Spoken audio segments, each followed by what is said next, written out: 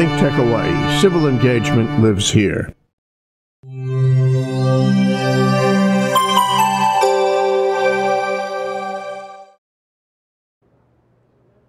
Hello, welcome to ThinkTech Hawaii. This is Finding Respect in the Chaos. I'm Cynthia Lee Sinclair, and this is a really important month. It is Sexual Violence Awareness Month. And I know if you've tuned in here with me a few times, and you know we've talked about this a lot. We talk about the sexual violence hotline that you see on there. If you are someone that is in need, please don't feel like you're alone. You do not need to be stuck in the violence all by yourself. There are advocates out there. There are people that would love to help you. And there's other people that are gone through what you're going through now. I'm one of those people, which is what sort of motivated me to even want to have this show to begin with, so that we have a safe place for survivors to come out and tell their stories. We even have a website that you guys can send me your stories at, there you go, Survivor Central at ThinkTechHawaii.com. And if you send me your stories, I can either read them out on the air, or I can have you come onto the show with me and you can share them with people. I think it's important for us to network together, to work together, to learn from each other, right? You can see what someone else has done to get through it, and maybe it'll help you get through it. Or if you've got something that you did to help yourself get through it, be bold, have courage, and come out and share those things with other people so that they will have a path to follow. Today, I am here with Donita Garcia, who is a survivor who's been through a lot. She has a really important story for you guys to hear, because she's come out the other side in an amazing way. Donita, I want to welcome you. Thank you so much for coming. Thank you for being brave enough and having enough courage to come out here and tell your story. So let's start with a little bit of your history and some of the things maybe that you've gone through, and whatever you feel like sharing. I want you to feel really comfortable and know that you don't have to share anything that you're not comfortable talking about. Well, first of all, I'd like to thank you for inviting me here today, because my purpose is to really be an advocate for people, for women, for men that need to know that, you know, there's places to go to get help, that there's people that have been through what they have been through. I've been through quite a lot in my 6 decades plus of life. No way, you don't look like you've been around that long, girl. You certainly don't. You look really great. But if we're first talking about sexual abuse, I've been married 3 times, and my second husband was a physical abuser.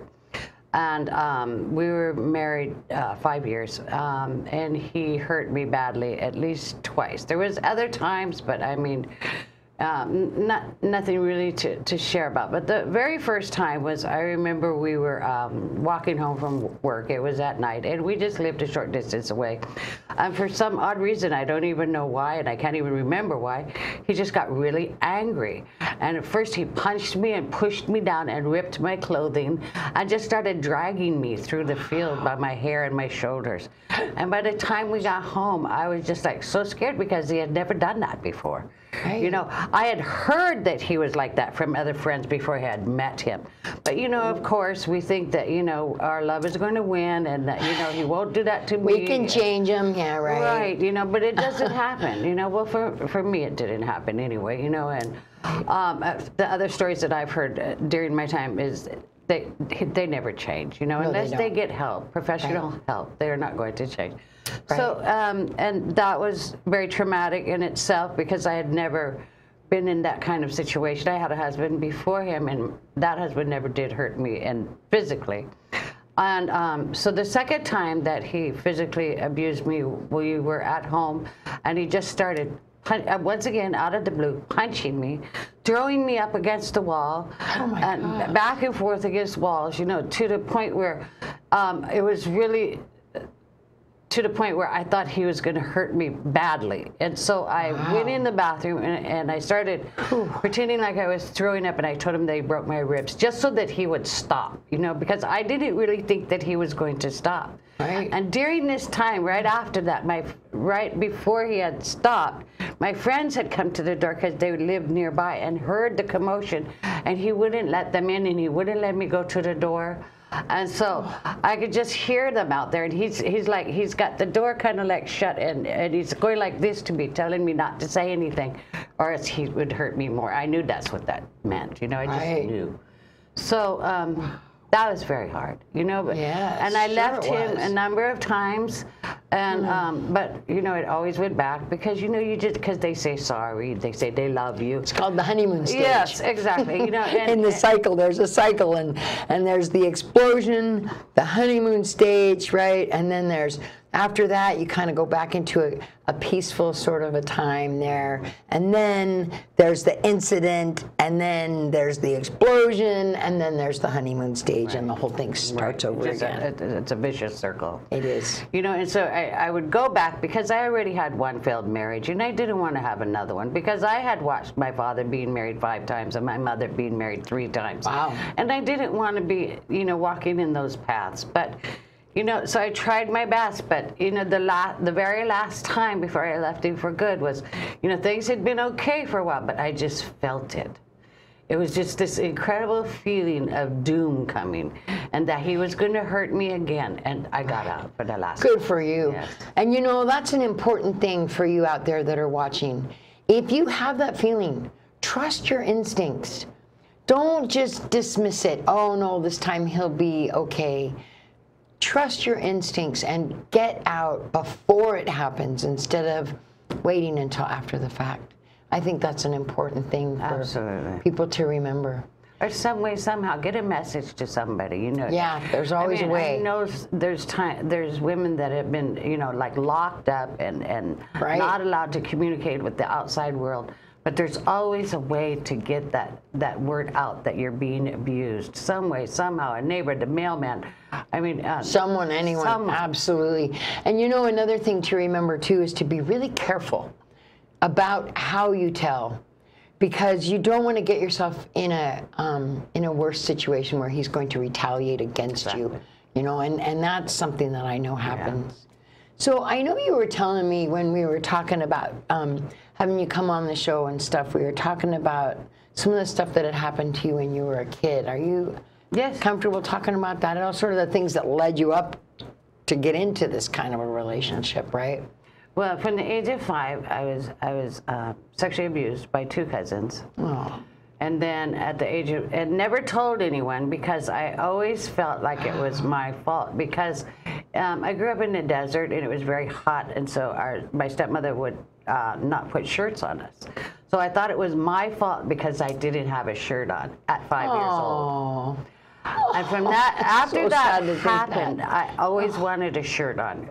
You know, it's amazing what will go through your head even at 5 years old. Right. But I never did tell anyone. And then at 13, because that was 2 cousins from 2 different sides of family, one of those cousins did it again at 13. This time he raped me. Okay. Oh my God. Yeah, still never told anyone because I thought it was my fault because I allowed it to happen when I was 5 years old. This is what was going through my brain. Right. Then at the age of 15, my boyfriend who had been in the mainland, his brother had come over, who was a best friend of my father, came over to tell me we were going to the airport to get my boyfriend. He was coming back from the mainland, and took me out to the bushes and raped me. Oh, Donita, I'm so sorry that happened to you. Threatened to kill my father if I told the police. Oh my gosh. And I told my father, but my father was very scared of him, and nothing ever happened. The police were never notified, nothing.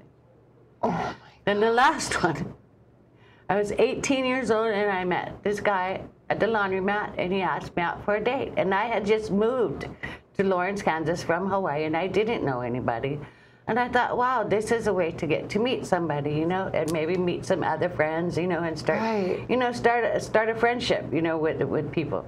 And so I said yes. Well, of course, you know, the first thing he wanted to do was stop by his house because he forgot something.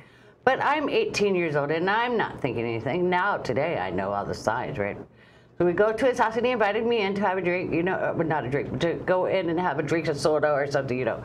because I didn't drink at that time. But and so, of course, I go in because I am naive, and that was it. He took me into the room and raped me, and his roommate was home and never did anything. And he continued to rape me for a few hours. Oh, my God. And the only way that I finally got him to stop was that I told him that I was pregnant, and he stopped. And luckily enough, thank you, Jesus, he took me home afterwards.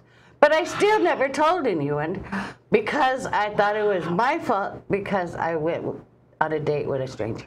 Well, and plus you'd been programmed from such a young age that it's your fault. Right. Right? Which is what abusers do. Right. They, you know, they twist that. They know that they can, so they use it against you and twist it. And it's also a really common thing that they threaten you with either killing or hurting someone that you love. Exactly. You know, either you or someone that you love. Right. In the case of me, I didn't ever tell anyone about my abuse as a kid, ever. I couldn't even tell myself about it. I didn't even remember it till I was 30 because it was so bad I had to block it out. But it was his telling me that he was going to kill my mom if I ever told. I'm going to kill your mom if you ever tell anybody. This was my father that was molesting me.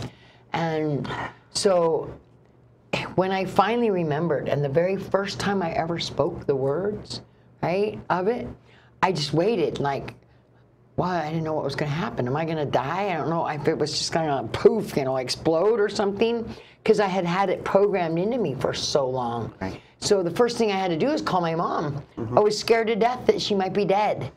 Even all those 30 years later, you know what I mean? That's just how that kind of mind programming works. Right. Right? And that's what they do. It's so sick that they do that. And, you know, and so it's good that you are brave enough to come on and share these things. Of course. Because it's important for people to know Absolutely. that that's what they do. That's what they do to you. You don't have to believe them. They're lying. And you don't have to keep going through life blaming yourself. Exactly. It's not your fault. It's not your fault. It's not your fault. You know, Exactly. and this is, you know, if anything, this is a lesson for a lot of people to know. I became vulnerable to the point of marrying an abusive man that I knew was abusive from before I even knew him. Yeah. But it's because you have low self-esteem, right? You have no self-worth, and you just feel that, you know, this is what you probably deserve, you know, but you don't have to do that. You know, you're worth everything in the world. You are number one. And that's exactly right. And that's exactly right. You know, I know that it led to an abusive marriage for me also. Same thing, you know, that you just, you think you deserve it. So when I finally remembered my abuse as a kid, I told him, you know what, I used to think I deserved this, but I know better now. Right. This isn't working. Right. But so, okay, so you got out of the marriage, and I'm so glad you got, and I'm so glad you survived all of that. How did you do it? Did you just decide that you were gonna keep, I mean, because I know you now. Yes. And it's hard to think of you as a victim because you're such a survivor now. So, you mean, do you have some tricks or some hints or some tips or anything? I mean, I know you went and sort of some of the abuse led to the domestic violence, and then you finally got out on your own. And I know that you had talked to me a little bit about having issues with addiction and things like that. So how did that work for you? Well, how I lived through all of that was with addiction. I had started using marijuana at the age of 12. Started smoking it behind the church during catechism. She says with a... Praise God didn't strike me down.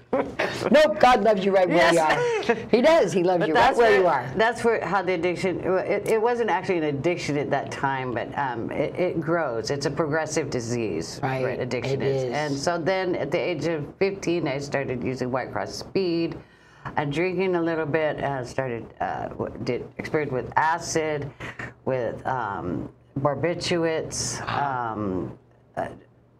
magic mushrooms, So then, about at the age of 18, I had met my first husband, and the drugs and alcohol weren't that much in my life because I had children and stuff like that. But to go back a little bit.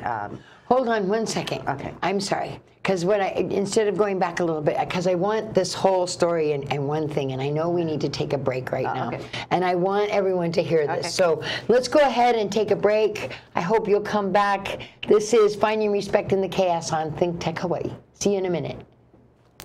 Aloha. I'm Marcia Joyner, inviting you to come visit with us on Cannabis Chronicles, a 10,000-year odyssey, where we explore and examine the plant that the Muse has given us. And stay with us as we explore all of the facets of this planet on Wednesdays at noon. Please join us. Aloha. Hi, my name is Bill Sharp, host of Asia in Review, coming to you from Honolulu, Hawaii, right here in the center of the Pacific Ocean. Asia in Review is the oldest of the 35 or so shows broadcast by ThinkTech Hawaii. We've been in production since 2009. Our goal is to provide you, the viewer, with information, breaking information about events in Asia. Asia being anything from Hawaii west to Pakistan, from the Russian Far East, south to Australia and New Zealand. We hope to see you every Monday afternoon at 5 p.m. Hello, welcome back to Finding Respect in the Chaos on ThinkTech Hawaii. I am Cynthia Lee Sinclair, and I am here with Donita Garcia. And so I want to hear the story of what you were talking about before. I want to make sure that we have enough time to get it all in too, right? Because there's so much. And I want to make sure we get to the good stuff too, right? But so please tell us a little bit more about the addiction and what you went through and how you broke out of it. So the addiction, well, I wanted to go back a little bit. My grandmother was an alcoholic and left my mother when she was a young age. My mother was an alcoholic and left me when I was a young age. Oh my. I was an alcoholic addict and left my children when they were young. And my daughter is an addict and left her children. But me and my daughter are both sober now. So nice.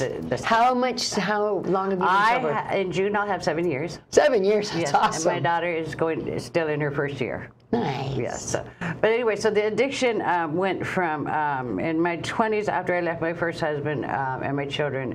Because of that, and because of all the past things that I had been through, the rapes, and went into cocaine and drinking heavily, and rock cocaine, and that's how I dealt with the abuse from my second husband. To the point there were many suicide attempts. Wow. Many. And then God's not done with you yet. Not done with me yet. I'm glad none of them worked. I ended up in care in a mental institution 3 different times. Wow. So then it went from my addiction went to ice, smoking ice and shooting up ice. Wow. To where I ended up going homeless on the west side. And I had owned 3 homes at one time. So, you know, it was just, I knew that I wasn't supposed to be there. But it's just, you know, you have to hit a bottom, and I definitely hit a bottom. And what happened was my youngest daughter was getting married, and she didn't invite me to the wedding. And I didn't want to be awake during that weekend because it was so traumatic for me. Right. So I started taking sleeping pills, one right after the other. And it wasn't a purposeful suicide attempt, but it ended up that way. And I ended up coming out of it and went to Waianae Coast Comprehensive, where I told the physician exactly what I had done, and he wasn't real pleased with me. He wasn't real nice about what I had been going through. It was actually very mean, but they sent me to Kikela at Queens, and I met a very nice social worker there that told me about drug treatment in Hawaii. And in my day and age, drug treatment was only for rich people. So I had no idea that those services were available to me. But they are available, and they're all over this island, you know, so look for them. So I got an assessment with my mental health case manager, who I was assigned after the suicide attempt, and she took me to Hinamauka, drug treatment in Kaneohe, and they accepted me. Nice. And I It's an amazing program. Yes, it is. You know, Malka, I know a lot of people that have had such great results. Oh my God, they saved my life. Yeah. You know, Malka saved my life. I did not know that I was broken in 1,000 pieces until I went there. At the age of 55, to look at your life and know that it's not manageable anymore, but which you never knew before because of pride or ego or not knowing that treatment is there, you know, and so it saved my life. And I spent 42 days in residential, and then I spent 2.5 months in outpatient, and then 3 months aftercare. Wow. And then I got into a very strict clean and sober house, which every minute had to be accounted for. Wow. And I did that purposely because I didn't want any loopholes. Good for you, right? Yes. Right. So then I also got into a 12-step program and did all the things that they suggested that I do because I didn't want to fail. I wanted a new life. I was sick and tired of being sick and tired of everything. You know, I wanted a new life. And I did well, you know. You have made one. Wow. You have really made one. Okay, so let's talk about where you've come from there. You just recently quit smoking even too, didn't you? Next month I make 2 years. 2 years. And I smoked for 46 years. Wow, that is amazing to me. I think we have a picture of you in your pretty white shirt, getting ready to go. Weren't you just interviewed on KHON too? Yes, I was. I think you were. Yes. I know for all of you out there that when you go to the YouTube version of this, there'll be a link that you'll be able to follow so that you can see it. Because it's a great program. It's the ending. It's at Castle, right? The end smoking? It's the Castle Wellness Center, and they have tobacco coaches there, and my tobacco coach was Allie. She was wonderful. She became everything to me when I wanted to quit smoking, and it helped me. At first I didn't succeed, but you know, you could try over and over again, but then the second time that I did, you know, and they have patches for you. They have the medicine if you need, like Chantix or Wellbutrin. They have inhalers, they have gum, they have nicotine, everything. You know, so they're absolutely there to help you succeed. And you don't have to have a quit date right away. You know, you can go into it slowly. But it definitely helped me, and I am so glad that I'm smoke-free today. It's amazing. That's so great. Okay, so this is how, and you tell everybody how I know you. I know Donita because we go to school together. And she is remarkable. She has already graduated out of Windward with an associate's, right? And then she went on to West Oahu, and she's going to graduate this year, right? May 5th. May 5th she graduates, which is pretty exciting, with a degree in Justice Administration. It's going to be a Bachelor's Degree in Justice Administration, yes. That is amazing. To go from where you were homeless at a beach. Where you are. Yeah, that is just... And the next step is to, I'm applying for KCC for a paralegal program. Okay. Yes. Nice. So paralegal thing, you know, I was just filming today at the Domestic Violence Action Center, making a little short documentary about those guys. And they have a paralegal that's on site there. And I was thinking of you because I thought, oh man, this would be the perfect job for Donita. She'd be awesome at this. So, and you would be. They'd hire you in a red hot minute. I'm sure they would. It's so hard to try to put all these things together and to try to get to where you are. And it takes so much courage and so much determination. Absolutely. And I hope you're really proud of yourself, because you should be. You deserve the best of the best, not the stuff that they told you deserved or programmed you to think that you deserve, because you deserve the best. You are an amazing person. Watching the way you work with the kids at Trio at school, when you come in as a tutor, they all like, I want Donita, I want Donita. Oh yeah, here we go. We've got a picture of your graduation from Windward, as a matter of fact. Isn't that you? That's you in the end? Yes, I was also a commencement speaker for my class. All right. That was pretty cool. She's wearing all the honors. You were Phi Theta Kappa. Give us a list of all the things you were, because you're amazing.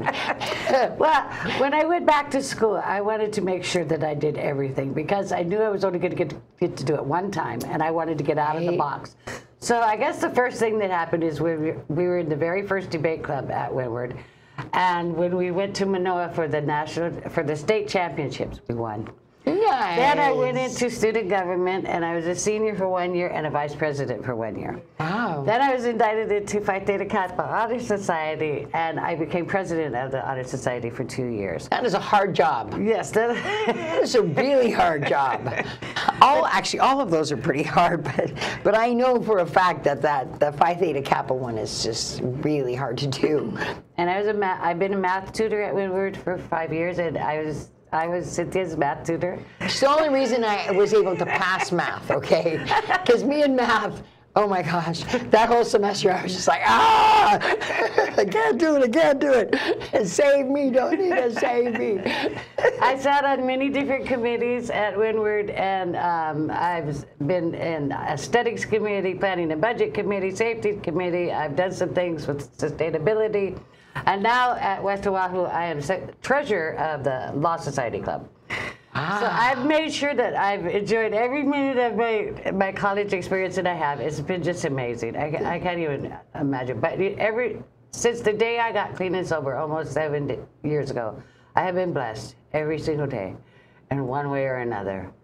You know, and it's just doing the right thing every single day and believing in yourself and believing that, you know, you can, no matter what age, you can.